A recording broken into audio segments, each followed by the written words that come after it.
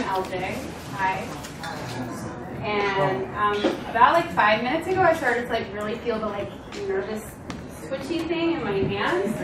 And since I'm gonna spend some time talking to y'all about solidarity and relationality, I was hoping that we could spend the next 20 seconds and you just turn to somebody next to you or behind you and just introduce yourself.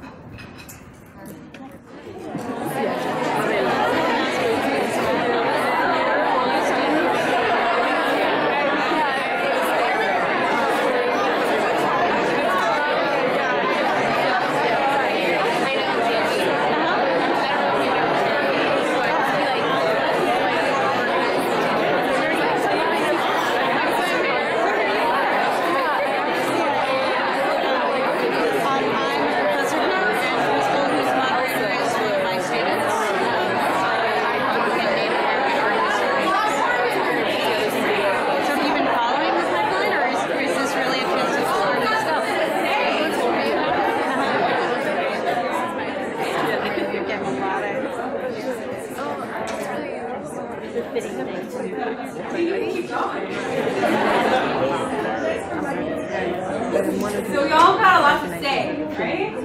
And a lot of folks turned out right here tonight, and that I feel this tremendous conviction that this is a movement moment, that this is a moment that we are going to look back on as a moment where things changed. And regardless of winning or losing, this was a moment that really ushered in a different future. And I have had the, I received the most beautiful gift. And that gift was to steward 10 Standing Rock young leaders throughout their time in New York City. And it's basically to have their back as they stepped up and delivered a message to Hillary Clinton. Okay? So what I do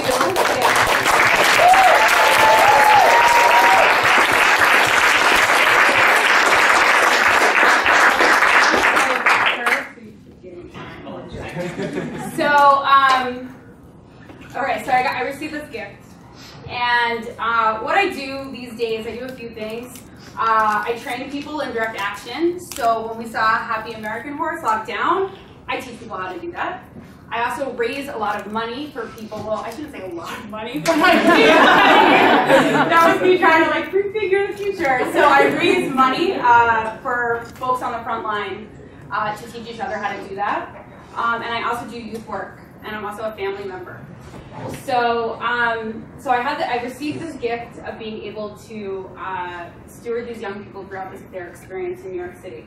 And as somebody who does organizing and activism, you know, I think about movement work as creating the conditions for people to take courageous action together, and action that meets needs in the present, and action that shifts power away from institutions into communities.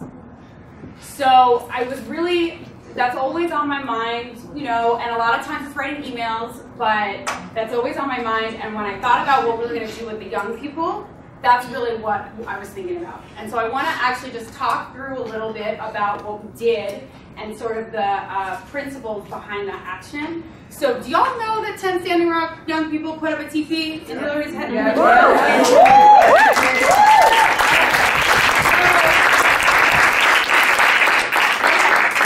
So the young people, 10 young people, were the heart of this action, right? Okay? So with them at the center, and they don't need to be empowered, okay? We have a 13-year-old. We have a 24-year-old, right? They are powerful. They need the conditions to be able to step up, okay? So as somebody who's a white person, okay, the way that I'm thinking about my role in this is how I'm helping to create those conditions. So that means a lot of times behind the scenes stuff of trying to hustle money. It means trying to find a teepee with 4 days notice on the East Coast. And not easy. It means trying to get into Hillary's different offices under different disguises. You know, and right. So it means a lot of the behind the scenes work. So the way that the way that I conceived of this action, right, is that we have the young people at the center, and we also have the young people sort of at the, they're the container, right, that hold everything. And then I brought in 5 of my community members, so queer women, white, Indigenous, Black, mixed race, and Latinx. We also had an elder, actually, so that was really cool. So we have this whole kind of queer girl squad to do the action coordination for these young people. And so the way that I sort of see this as the action logic of it, right, is that the young people just needed this moment to step into, okay? And that they then had the opportunity to make all the decisions. They made all the tactical decisions about this. When we thought about how we were going to take that building, they made the decisions about, you know what, we're going to go on this march, we're going to have a breakaway unit in the front, okay, that's that we call the TP team, okay, that also had the round dance leader marshals, right, and so that they made the decisions about how that was going to happen, okay. So I just feel so much talking about it, and I want to push back on the idea that that statement didn't mean anything, because that was the first thing Hillary Clinton said about DAPL, about Standing Rock. And the thing actually that really breaks my heart is she didn't say Standing Rock in it. She said the tribes, okay? But what she did say is that representatives from the tribes came to deliver me a letter, and you know, this is a response to that. And we would not have received that statement if it wasn't for the 10 young people who came here to do that.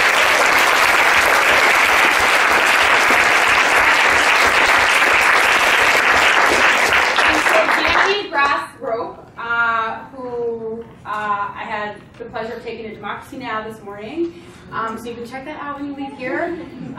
Danny said, you know, there was a real sense of balance yesterday. Okay, there was a sense of this huge loss and violence, and also that was a victory. And they really claimed that as a victory, as wrenching as it was for them to walk up and deliver that letter, and for that letter to be denied.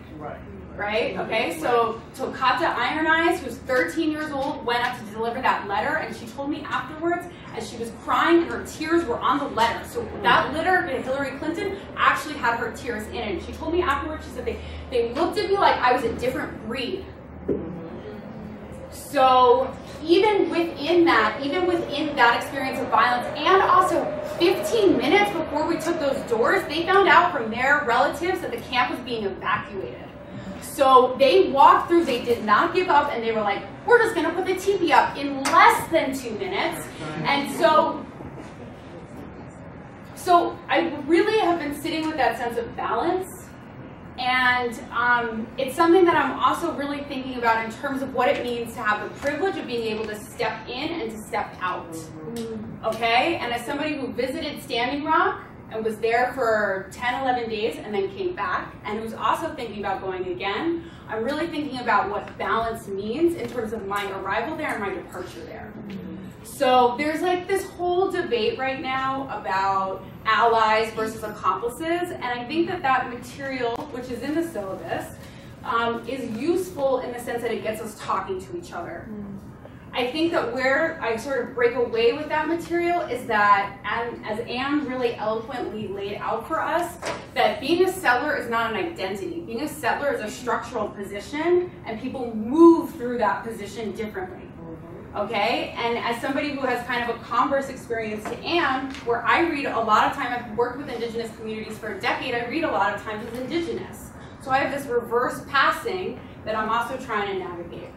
So, you know, and being an ally, being an accomplice, right, I think that those have become identities in ways that don't necessarily serve us. And so, you know, sometimes you gotta use the language just because it's hard to sort of you know, define the radical relationality of love that's going to dismantle settler colonialism, and sometimes you just have to use the word ally. But I really think about it in terms of solidarity, because solidarity is a practice. And if we're trying to meet and confront and take down settler colonialism, which is an ongoing structure, right? We can't meet that with like a sense of being, oh, this is who I am and it's fixed. Right? We need to meet that with an ongoing practice. And solidarity, you know, like, spoiler alert, I think we need a lot more models of what solidarity looks like, and the only way we're going to get there is by falling down and bucking up and getting back up and trying again. And, you know, to be an ally, to be an accomplice, right? There's no indigenous identity, right? We know that. So, you know, to think about who we're being accountable to, who we're in relationship with, right? And so, 5 minutes, okay. I did like a third of what I was gonna do. I'm a slow talker, so, okay. So I wanted to talk a little bit about why I went to Standing Rock. So as a trainer, I'm sort of looped into this national network of like for hire troublemakers, and so I went to Standing Rock because I was asked to go to actually corral white folks, you know, supporters and visitors in general, but particularly white folks who were taking up a lot of space and time and putting a lot of emotional labor onto Indigenous folks who were trying to winterize their camps, who were trying to do direct actions, who were trying to do ceremony with their questions about what's going on here. So, and I go to a sweat. So, you know, and I'm like, you know, I'm being reductionist for dramatic value, but, you know, but there's a pattern, right? And I call, the way that I think about this pattern, and I saw it so much at Standing Rock, and I also wanted to say before I talk about the pattern, and I probably only have like 2 minutes, that there are a lot of folks who are trying solidarity as a practice and who are messing up and are trying again and are really holding the sense of relationality, right? So I wanted to say that there's this pattern that I see, right, of coming in. The first step is assessment, right? They don't really have a good analysis of corporate power here. The next step is proscription. What they really need is a website where they have their corporate power analysis up for everyone to see. And then the third step is departure, right? So what they should have is a website, and I'm bouncing, and I'm not going to be around to implement it. And I think actually that's, you know, and I don't mean to cast this in a nefarious way, but I think that even well-meaning, you know, people who want to support see like openings or voids, but are not privy to the organizing, are not privy to the hundreds of years of Indigenous resistance and resurgence, right? And are like making assessments and then making prescriptions and then not sticking around to implement them. So I probably only have a minute left. And so what I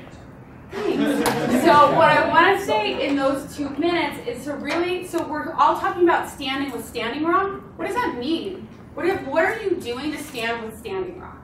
And I was actually going to hope to like pull up a couple of people, you know, and take answers or to that, but I'm going to take the time for myself and just say that here are a few things that that I'm going to offer as ways to stand with Standing Rock. Okay, so because I think that there's a lot to be said for social media, and there's also in terms of relationality, we build relationships by doing things together. And so we build relationships through action, and through action we get to accountability. So, so here are some things that you can do. You can go to Standing Rock, and I think go with intention, go with honesty, and think about what you're saying. Are you saying to people, oh, I have to go home, or I can't stay? Because think about whether or not you can actually stay and what you're choosing to do, right? And it's fine, no judgment there, no shame. Everybody has lives that they're living, right? But to really hold the privilege of being able to step in and step out. The other thing that you can do is you can do actions here, right? We put together the TV thing in about 5 days. You know, but you know, we heard about 6 people shutting down Wells Fargo. So there are things that you can do here with people you already have relationships with, right? You can donate money. And the thing I'm going to say about donating money is that as somebody who tries to raise money, people feel uneasy about giving money to social movements because it's like, well, what's going to happen in a couple months? Where is it going to go? Okay, I get that, but I will tell you, having been at Standing Rock 10 days ago, that all the sleeping bag donations, all the tent donations that are going there, they're trying to get rid of them. They were sending them to the Navajo Nation because they were like, it's warmer there, we can't use these tents. So I think that solidarity also looks a lot like trust, and trusting that people know how to use the money that's best for them, like in ways that work for them. Because right now, what I just did today was wire my friend money so that he can pay his bills back home, right? So that he can continue to be there, and that I think looks a lot different than how we think about donating to the movement. So those are a couple things, and then I'm definitely over time. You can also educate each other and create educational materials. And I want to just say, in terms of resources, pointing you to other resources. So we started this Facebook page. There's nothing up there yet, but there will be in the next couple of days. It's called Standing Rock Solidarity Training. It's on Facebook. So what I did when I was out at camp was I did direct action trainings, and I did these kind of what I'm calling how to come correct trainings, because like anti-oppression sounds so boring, and although it should be exciting. And so I also built these documents that would be resources for people who are coming into camp to take that labor off of people who are holding the front lines. So those documents, I just have to figure out how to get them up there. So those documents are going to be up there. There's also the possibility of me doing a come correct training probably next Friday for people who are thinking about going out to Standing Rock. But I want to get those resources up there so that they can be spread. Am I done? Okay.